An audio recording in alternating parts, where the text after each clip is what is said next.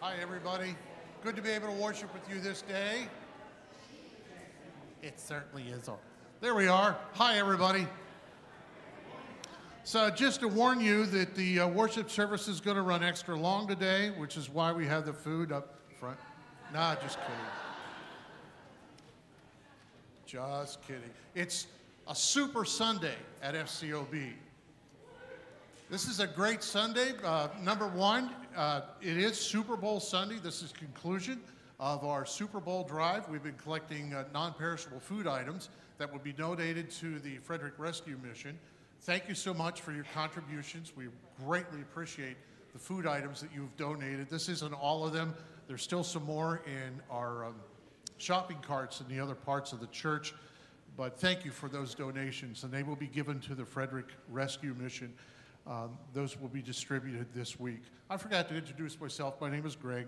I serve as pastor of discipleship and evangelism. Also today, a super day, is that we will be installing, for those of you here for the first time, we're actually installing a new lead pastor today. Pastor Peter will be the lead pastor here at our church. This is a great opportunity. Go ahead, give him an applause.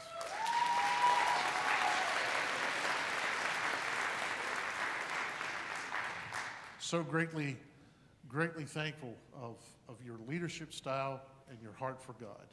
Definitely appreciate that, Pastor Peter.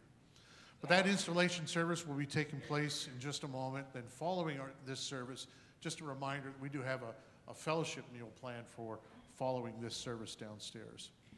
In your worship bulletin, hopefully you got one of these. If you didn't pick one of these up, I hope there's some more back there.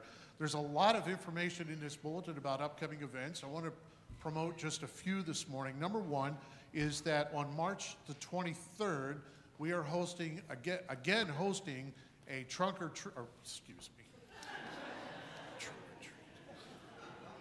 What time of the year is it? Easter egg hunt. There we go. Doing again over at Carver Park by Lincoln Elementary School. And you'll see information in your bulletin about ways that you might volunteer. Yes, you could donate candy, absolutely. But you can also volunteer and serve that day. And it's an incredible ministry. I don't know if you've ever participated in the egg hunt at Carver Park, but just the lives that you're able to connect with and the children that you're able to bless that day. It's incredible. So look over your bulletin. There's a list of announcements there. A lot of other save the date items in your bulletin. I want you to look over that. I'm not going to highlight all of them. But there is one that I did want to point out. Living Water Ministry, you probably have heard us talking about this now for a short while. The church has decided to provide funding for a shower ministry in the city of Frederick. The actual shower trailer is just about completed. And there's going to be a ribbon cutting ceremony on March the 8th at the Rescue Mission. That's Friday at the Rescue Mission at 2:30, which will kick off that shower ministry making its way through Frederick. We don't anticipate it being here on our campus until late April, early May. But if you're interested in finding out more information about how you could volunteer with this shower ministry, please either contact me, stop out at guest services, give them your name, and they'll get in contact with me, and I can give you information on ways that you can volunteer in this ministry. It's a great, great ministry that will be taking place in the city of Frederick. Ribbon cutting ceremony, March the 8th at the Rescue Mission. Again, look over your bulletin. A lot of other events listed in there, something that you might find interesting. Today, of course, is our installation Sunday. I'll get the words out. Don't worry. Today is our installation Sunday for Pastor Peter, and our district executive Eddie Edmonds is here, and he's going to continue on with that installation service. Thank you, Greg. Good morning, and I bring greetings on behalf of the Mid-Atlantic District to the Church of the Brethren. I have a long and very happy relationship with the Frederick Church of the Brethren. I served here as 11 years as moderator of this congregation. Now, for most of you young folks, that was so long ago you would have to read it in a history book. But for some of us that have gray hair or no hair, we can remember that. The Church of the Brethren throughout its history has embraced the concept of the believer's church and the priesthood of all believers. Thus, when persons are baptized, they are ordained into ministry in the church. To assist the members in this shared ministry, the Church of the Brethren calls men and women to special tasks and ordains them for set-apart roles of leadership. Such persons are recognized as having the gifts and training that qualify them for special leadership responsibilities. These gifts may include preaching, teaching, counseling, evangelism, administration, and other specialized services in the life of the church. Today, we celebrate an important moment in the life of your congregation as we install a person to lead you in your ministry. You have called Peter Myers to be a servant in the name of Christ in this place.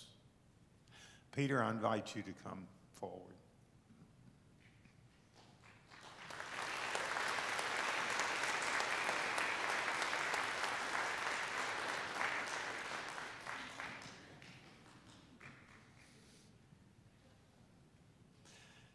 Peter, you've been called to be the lead pastor of this congregation. You have accepted the call. Do you believe that this call and your acceptance of it are in response to the leading of the Holy Spirit? If so, say, yes, I do. Yes, I do. Will you be in constant prayer, a faithful interpreter of Scripture, a pursuer of the truth, and a proclaimer of the Word of God as it is understood in this church? If so, say, yes, I will. Will you attempt to live honestly, openly, and justly with your brothers and sisters in this congregation? Will you seek to be sensitive to the needs of each person?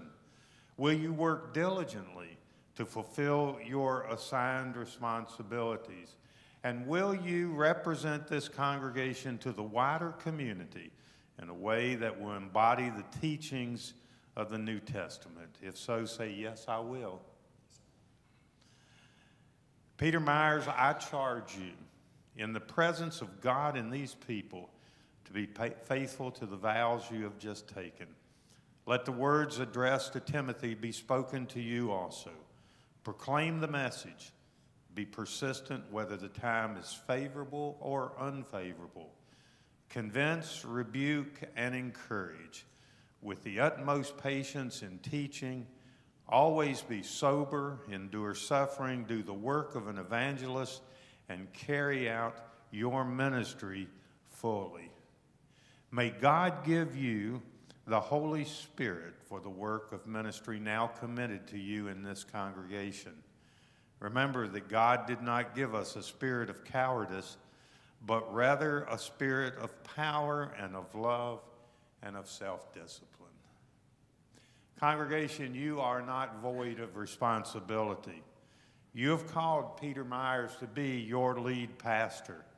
He has responded to your call and has promised to perform faithfully the responsibilities of this ministry. It is your responsibility, and I underscore that, it is your responsibility to give Peter your loyal support. Undergird him and his work with your prayers. Grant your pastor the freedom to be the person God created him to be.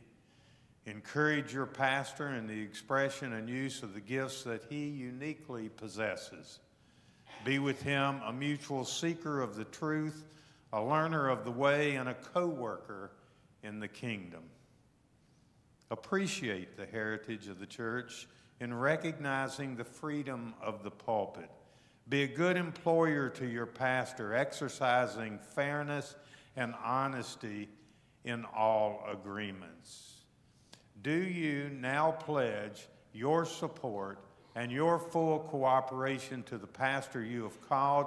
If so, rise in affirmation.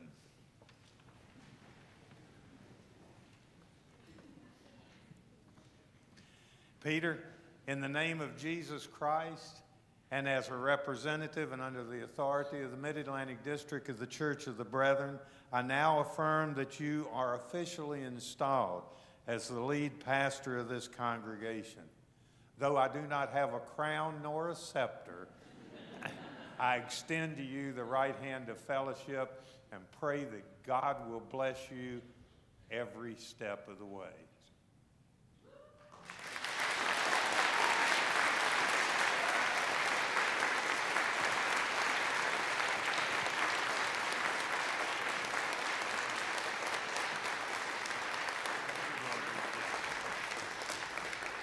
I invite you to join me in prayer. Creator God,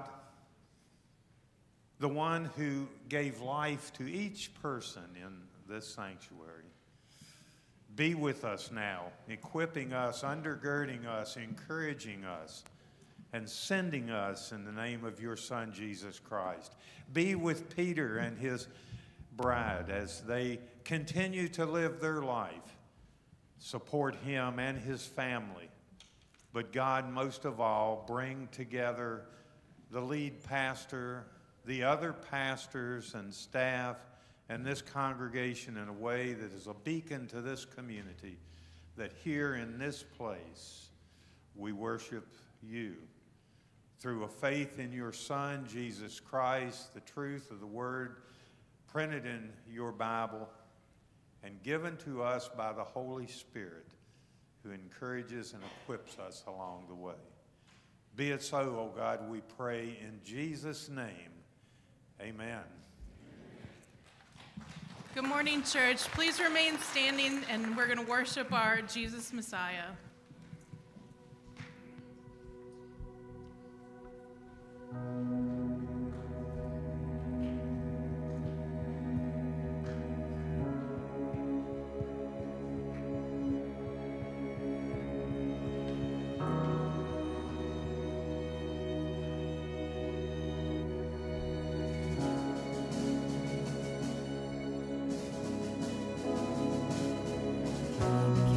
Who knew no sin? We might become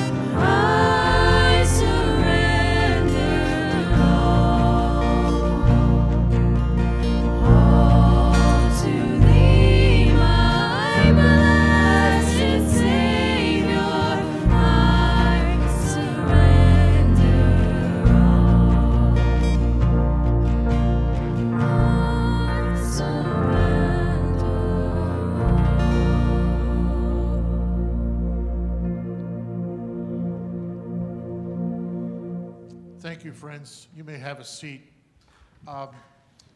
We do have a children's church at this time. If you'd like to have your children make their way down to children's church, now would be a good time. We're also going to just to share a moment of prayer. Will you permit me to just share one little thing before we enter into this time of prayer?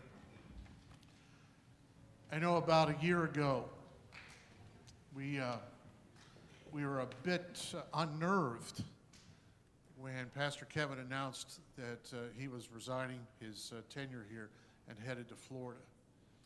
And we began to wonder what's going to become of us? Where will we go? And I had this overwhelming sense at that time that this was just a transition time. That it's not like, it's not like the Lord removed his Holy Spirit from this place. Amen? It's not like the Lord said, I'm done working in you and through you. That's not what he was saying. But he was saying to us that at such a time as this, a new leader is needed. And that God has given us Pastor Peter, whose leadership, I am just so impressed with his leadership style. So for the time now and the time ahead, the Lord has given us Pastor Peter, and I am thankful for that. And I look forward to the great and glorious things that the Lord will do in us, right, through his teaching, but also the great and mighty works that the Lord will do through us as a church. Amen? That God will continue to be praised, that Jesus Christ will continue to be lifted up, and we will take that, we will love and we will proclaim, and we will reach with Christ and his gospel until he calls us home. I'm so very thankful to have you here, Peter. Let's enter into a time of prayer, and then I'll let Peter share. Father God, thank you again for this day. Father, thank you for continuing to work in our lives. You have been answering prayers left and right in our lives. But this morning, Lord, I think it's important for us to remember this one important truth. And Pastor Peter's going to share this momentarily in his message. We don't praise you. We don't come to you on our knees and saying, I surrender you all. I surrender all of myself to you, Lord. We don't do that because things go our way, but because of who you are. And I think this past year is evidence of that. Although we were a bit unnerved, we began to wonder and question what's next for us. Lord, you remained faithful.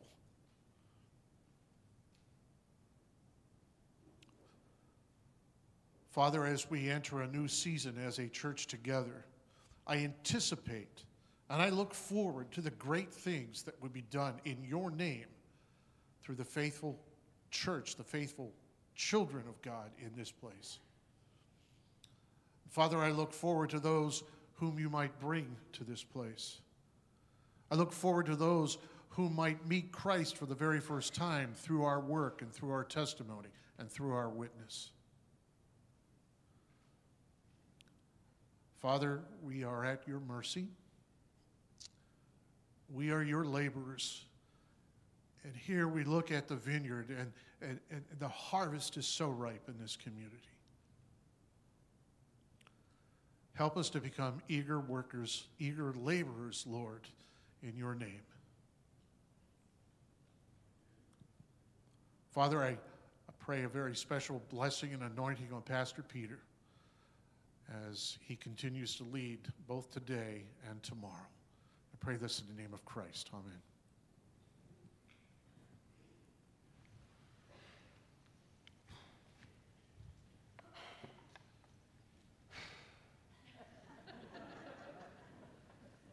Now I get to preach.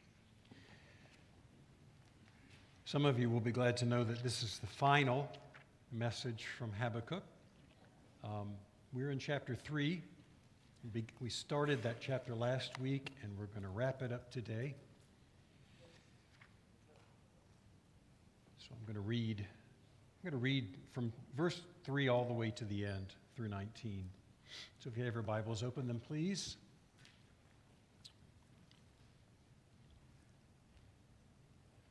Habakkuk 3, beginning at verse 3. God came from Teman, the Holy One from Mount Paran. His glory covered the heavens, and his praise filled the earth. His splendor was like the sunrise. Rays flashed from his hands, where his power was hidden. Plague went before him. Pestilence followed his steps. He stood and shook the earth. He looked and made the nations tremble. The ancient mountains crumbled and the age-old hills collapsed. His ways are eternal. I saw the tents of Cushan in distress, the dwellings of Midian in anguish. Were you angry with the rivers, O Lord? Was your wrath against the streams? Did you rage against the sea when you rode with your horses and your victorious chariots? You uncovered your bow. You called for many arrows. You split the earth with rivers. The mountains saw you and writhed. Torrents of water swept by. The deep roared and lifted its waves on high. Sun and moon stood still in the heavens at the glint of your flying arrows, at the lightning of your flashing spear. In wrath, you strode through the earth, and in anger you threshed the nations. You came out to deliver your people, to save your anointed one. You crushed the leader of the land of wickedness. You stripped him from head to foot. With your own spear you pierced his head when his warriors stormed out to scatter us, gloating as though about to devour the wretched who were in hiding. You trampled the sea with your horses, churning the great waters. I heard and my heart pounded. My lips quivered at the sound.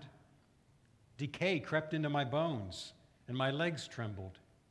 Yet I will wait patiently for the day of calamity to come on the nation invading us.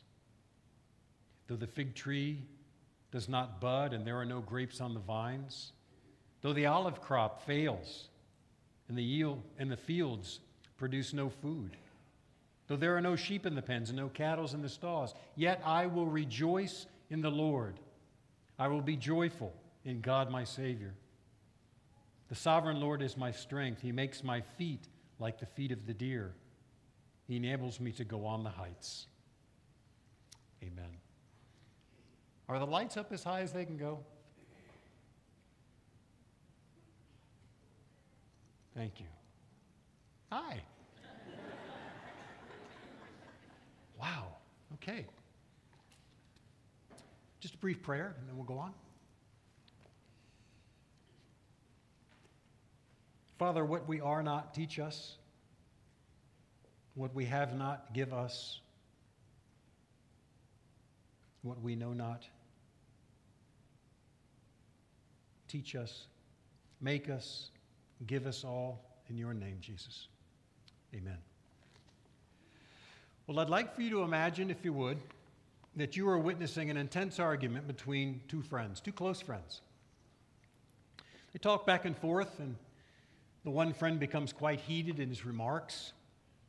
He begins to attack the other person's character. But you notice that it's during this encounter that the other friend remains pretty calm, even in the midst of this barrage. He listens, he challenges his friend's assumptions, clarifies, is that actually what I said? Are you sure that's what I mean? Are you understanding what I meant there? But he doesn't argue. So they continue the argument for a while, and then all of a sudden, the one who had been worked up suddenly has a change of heart, a change in tune, and he begins to talk about how faithful his friend is, how faithful his friend has been. And he says, I don't always understand our relationship, but I appreciate your patience. I appreciate your care for me. I appreciate the way that you put up with me. And as you watched, you'd likely think it quite odd that someone who was so angry and so frustrated with someone would then suddenly begin to praise that same person. That's, in a sense, what happened in the book of Habakkuk, and especially as we see in chapter 3. You'll recall that chapters 1 and 2 were largely about Habakkuk's 2 complaints against God and God's reply to Habakkuk. But then we began last week to look at chapter 3, and we found that the complaining was over.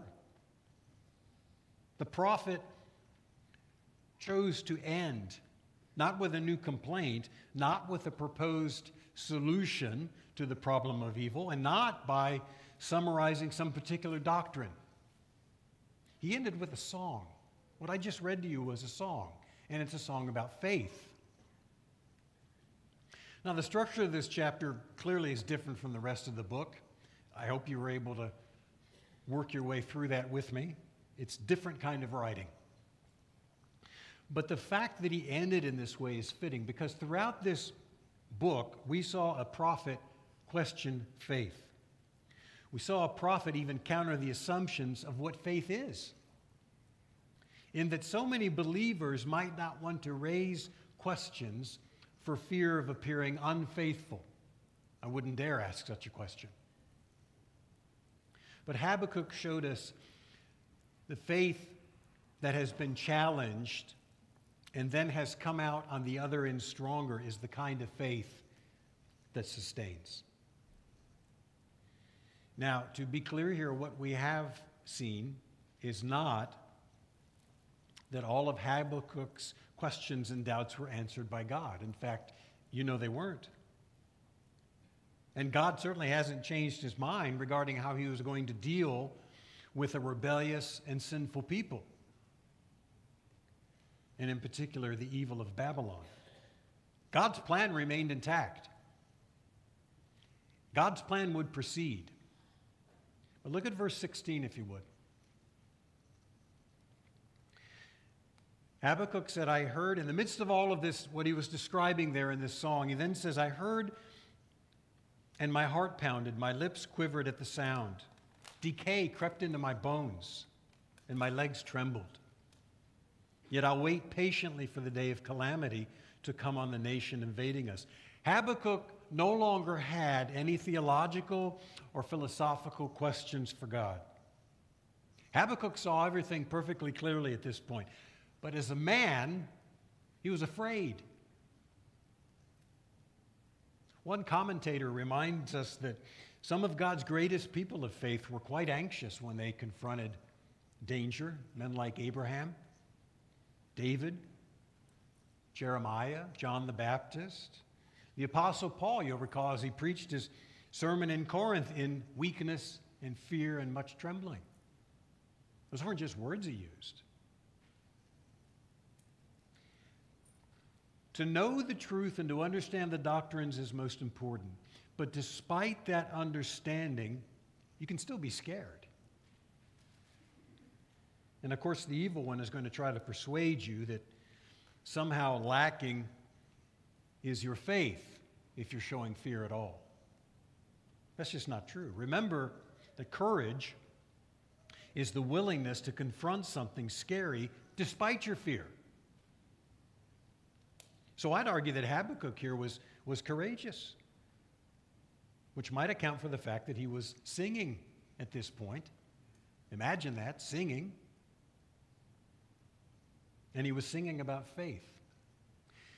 And in so doing, he answered for God's people today a very important question. And that question is, during our worst times, what does genuine faith look like?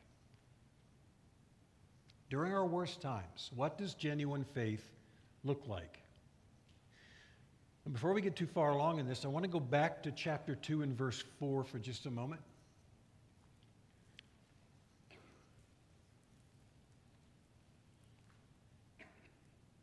See, he is puffed up. His desires are not upright, but the righteous will live by his faith. Now, you might have heard that last part of that verse before. You may have wondered, well, then maybe I've read Habakkuk before. Well, probably not, but you saw it in the New Testament. You saw it in Romans 1, you saw it in Galatians 3, and in Hebrews 10. Literally, that verse reads, "The one who by faith is righteous shall live." But for a moment, I want us to pay attention to that entire verse.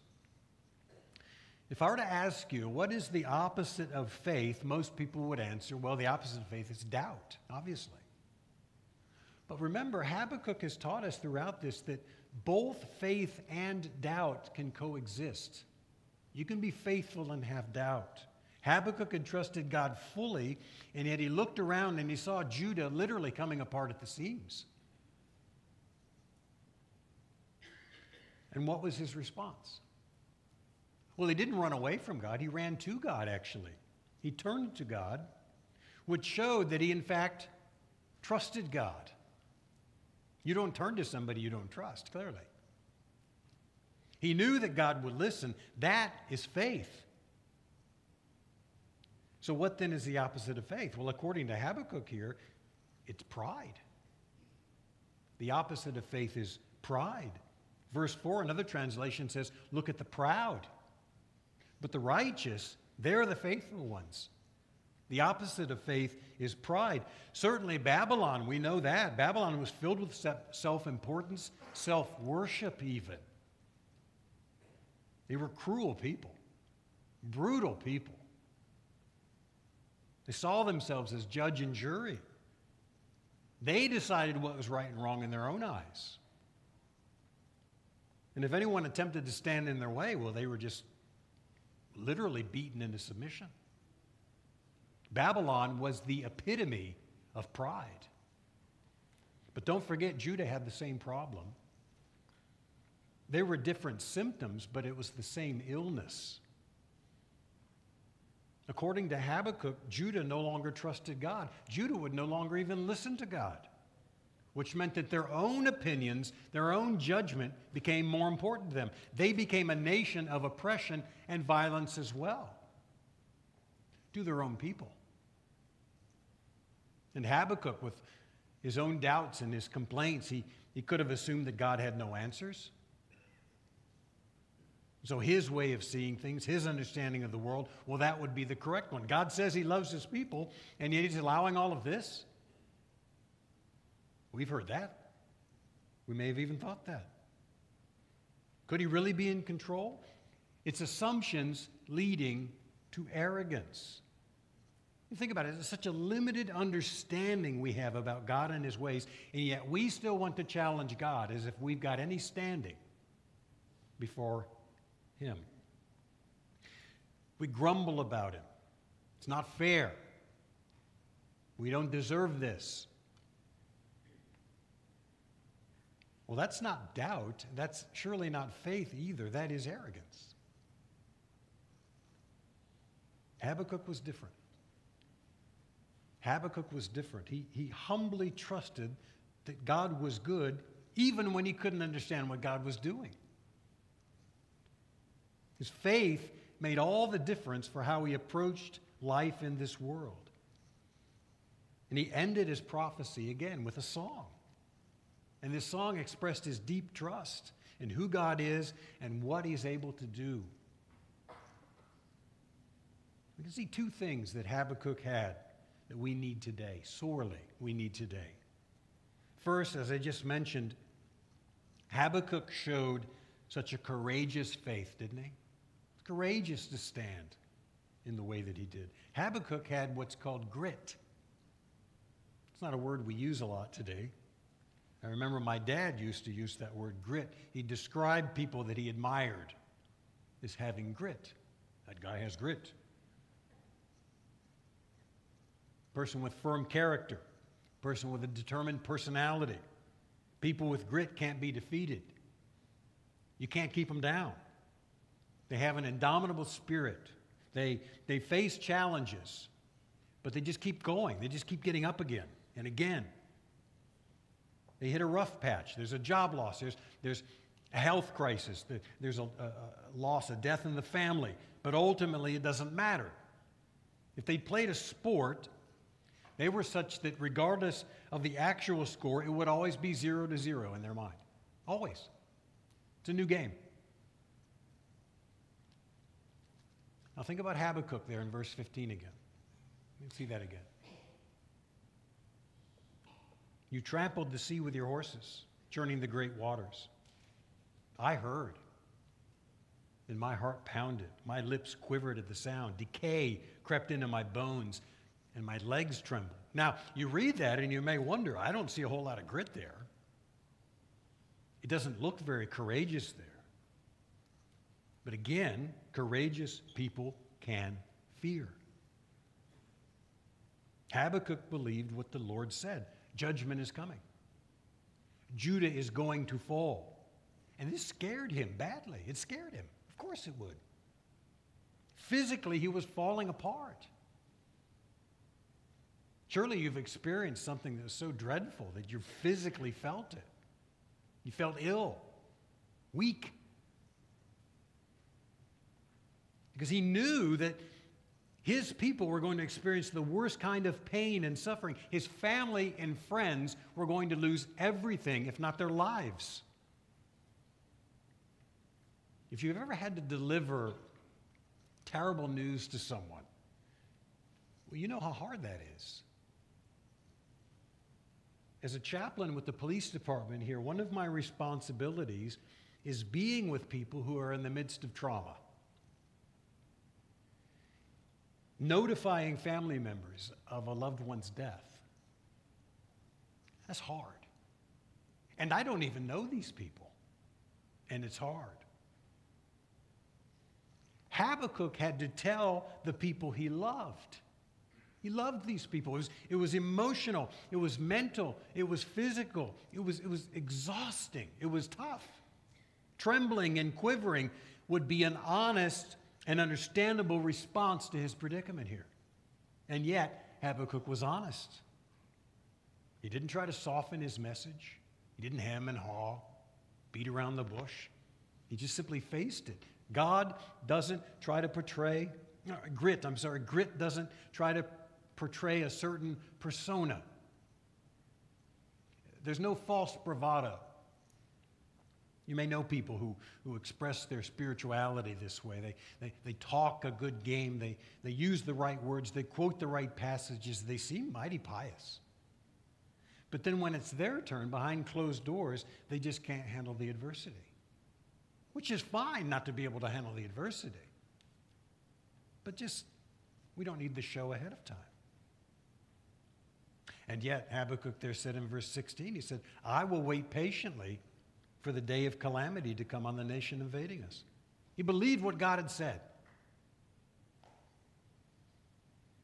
One commentator wrote, and I found this to be helpful for perspective, the military superpower that was going to completely destroy and remove his nation would get its just reward. This would have been unthinkable for the average person in that day. It would be like telling someone that within 2 years, the United States, China, and Russia will no longer exist or influence global politics. Such was the state of power for Babylon in that day.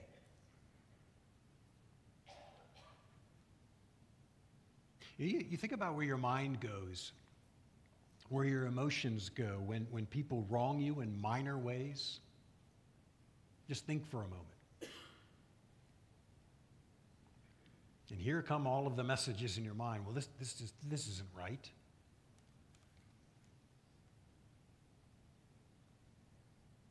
This guy's getting away with being a jerk. And yet here was Habakkuk. It's about proportion. Here was Habakkuk facing economic devastation. He was facing social devastation, famine. Everything was bleak. Everything appeared lost and hopeless, and yet he trusted, he believed that God would work it all out in his time. What was that going to look like? Wasn't quite sure. Look at verse 18 again.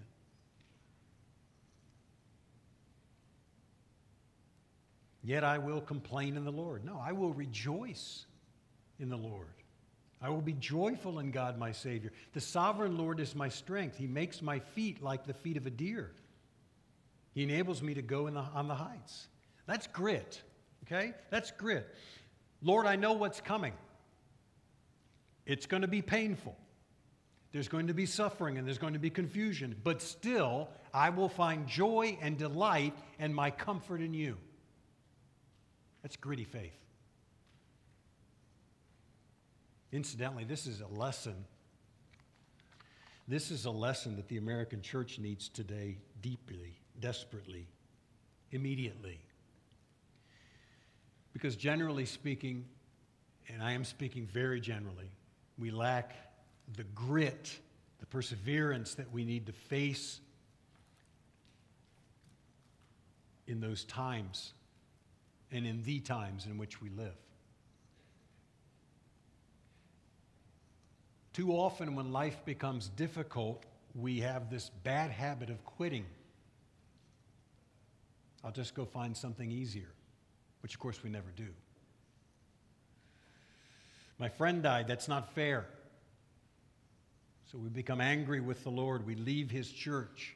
I'll show him. My life has been a series of challenges followed by failure.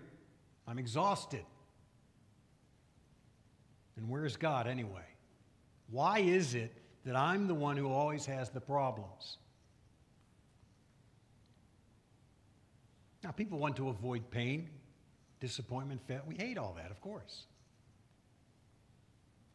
And so what do? They end up chasing the latest self-help ideas. Or read this book. Why don't you try this prayer?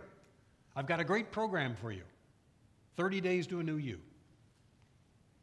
The problem, though, is that life becomes truly difficult and the prayer mantras or the steps to a better life, they don't work. Your health still declines. The people in your lives that you love still die. The relationships upon which you depend still disappoint.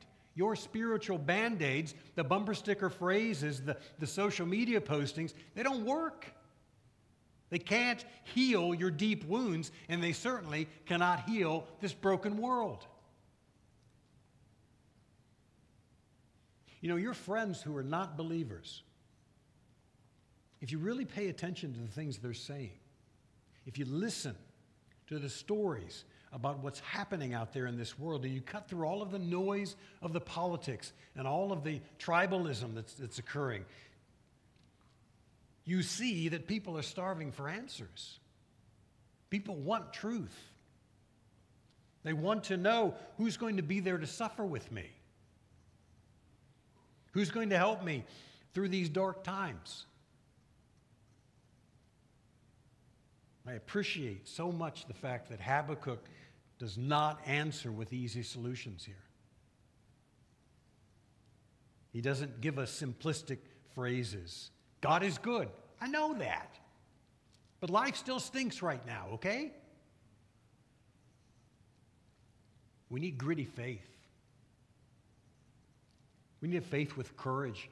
We need a faith with honesty that says when life is hard, it's okay. Actually, it is necessary that we admit it. We admit it. And that when we don't understand what's happening or why it's happening, we can ask. But also we need a faith that proclaims loudly that while we wait for those answers, we can trust in God's promises. You see, it's not ultimately what my brother or sister says. As much as that's helpful, please don't stop encouraging each other. But it's what God has done that matters most. And that, secondly, is what Habakkuk shows us here, what I'd call a remembering faith, a faith that finds encouragement in history, in what has occurred in the past. If you look in the Psalms, you notice that whenever the writer faced difficult situations, what did he do? He looked backwards. He looked back in history, how God dealt with his people in the past. And the result was praise. Well, again, in chapters 1 and 2, Habakkuk described pain and frustration and anger, and yet now in this chapter, his song was one of what? It was celebration. Because everything had gotten better? No. He was rejoicing in God's strength and God's power, But understand that here, remember, Habakkuk hadn't yet seen what God was describing. He was prophesying. So he could look back in history and he could remember God's work. Verses 3 to 7, I'll read. There's no slide for this. Just listen. God came from Teman, the Holy One from Mount Paran. His glory covered the heavens, and his praise filled the earth. His splendor was like the sunrise. Rays flashed from his hands where his power was hidden. Plague went before him. Pestilence followed his steps. He stood and shook the earth. He looked and made the nations tremble. The ancient mountains crumbled, and the age-old hills collapsed. His ways are eternal. I saw the tents of Cushan in distress, the dwellings of Midian in anguish.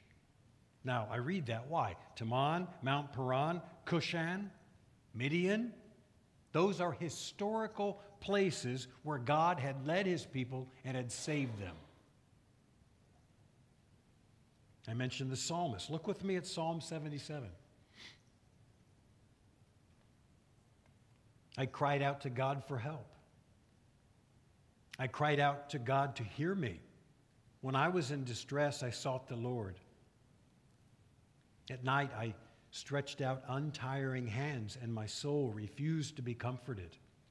Will the Lord reject forever? Will he never show his favor again? Has his unfailing love vanished forever? Has his promise failed for all time?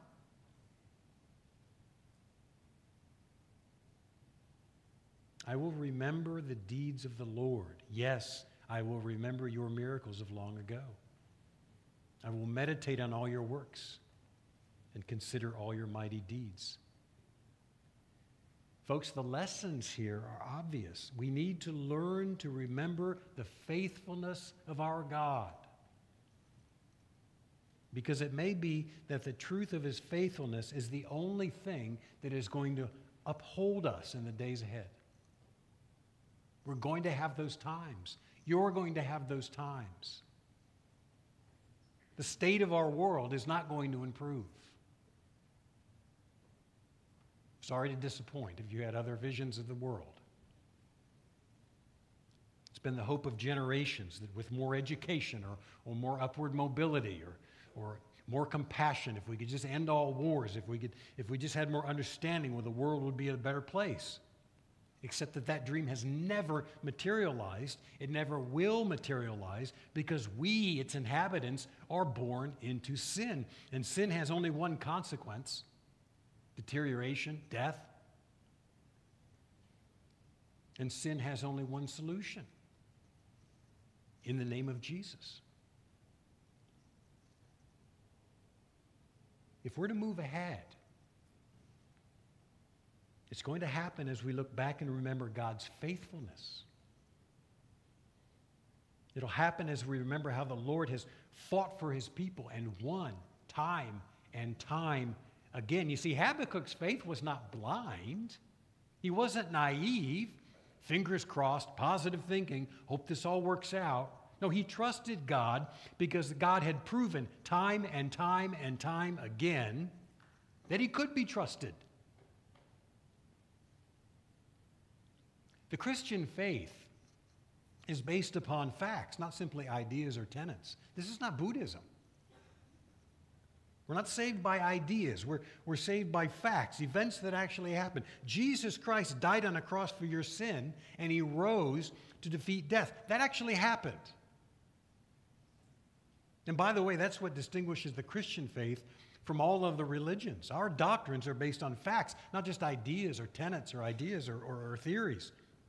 Otherwise, we have no hope. We have no comfort. James Bruckner, who's a theologian, he said it this way. He said, remembering the past gives an anchor for the present, while faithful people wait for the future. That's good. I like that. Remembering the past gives an anchor for the present, while faithful people wait for the future.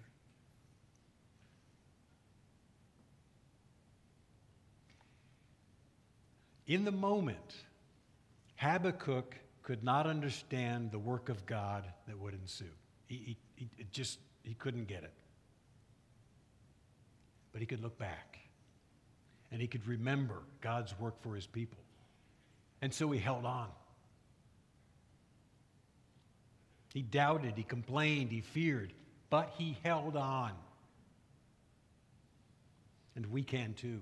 We can cry out like Habakkuk in chapter 3, verses 18 and 19. Yet I will rejoice in the Lord. I will be joyful in God, my Savior. He is my strength. Because we know the world's going to fall apart. Your lives, my life, may indeed fall apart. But He's the same yesterday, today, and forever. Amen? You know, that's an important reason why we gather for worship regularly, in person, loved ones at home. Some of you can't be here. That's great. I'm glad we have this for you. But if you can be here, you need to be here.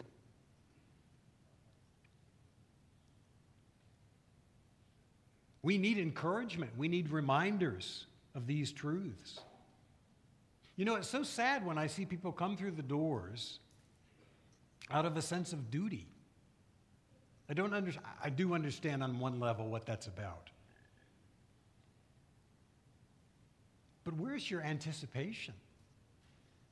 Where is your sense of expectation and joy? Because gathering here in this place with each of you is, among other things, about remembering our great God, who He is, what He has done. When we gather, we declare our faith. We repent of our sin. And we're reminded of His grace. We look around the room and we're reminded of His grace. And by virtue of being together, we remember we're not alone. We're all a mess, coming here to be a mess together. Because He's good. God has done a work in your brothers and sisters' lives. He's comforted them. He's encouraged them. He's given them wisdom and He's given them strength in the midst of their struggles. And their stories inspire us. Your stories inspire me. And then, of course, most importantly, we remember Jesus. We remember why Jesus came and He lived and He died and He rose and He ascended. We remember how He conquered evil for your holiness. That happened. God acted in history. You might not see God every day. We might say, I don't feel God every day. He doesn't post His work on social media. And sometimes, yes, when life is hard, it can feel like the Lord is far away. You look around and you see injustice, and you watch at the way morality is redefined. And you wonder, God, what are you doing? But then you remember His faithfulness in your life. In your life. You remember His faithfulness in your brothers and sisters' lives. Because there's that brother or sister who is an absolute mess at what they're going through, and yet we see God at work. You remember His promises, and you think about His work for you on the cross, and you can rejoice, and you can worship Him still. You could say that we gather here weekly for renewal. Renewal. Meaning that something's worn out or broken. Something needs repair. Any of you feeling worn out or broken this morning? Need some repair, Greg? He had a week off. He's good. Okay. You feeling worn out? Of course you are. And so we gather and we sing and we pray and we study His Word and we bask in God's amazing grace and His mercy upon us. And we sit there and we wonder, Lord, how could you choose the likes of me? And we find encouragement and we find strength for a new day.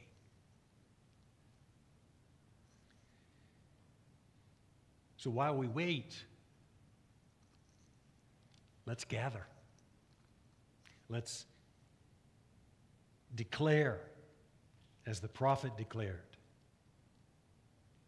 "Yet I will rejoice in the Lord.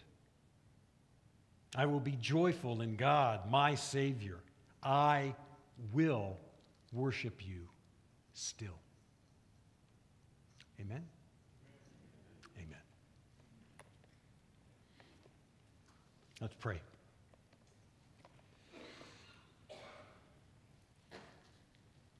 Lord, thank you for your help and guidance through these chapters and verses these past weeks.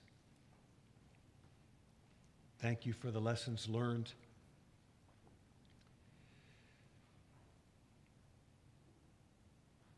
Father, I pray so much that people will see you in the midst of all of that chaos that was that book. We do thank you, Lord, for your work, the ways in which we can look back and rejoice in the fact that you are God. And we can see it. We can see it because we've experienced it. Our brothers and sisters have experienced it. We can look to Scripture and read and know truth.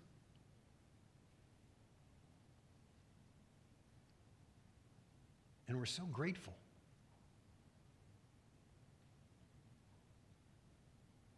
God, I pray your blessing on this congregation this day as we continue to celebrate you. And it's in your name that we pray. Amen. Stand and worship with us as we sing, "Great Are You, Lord."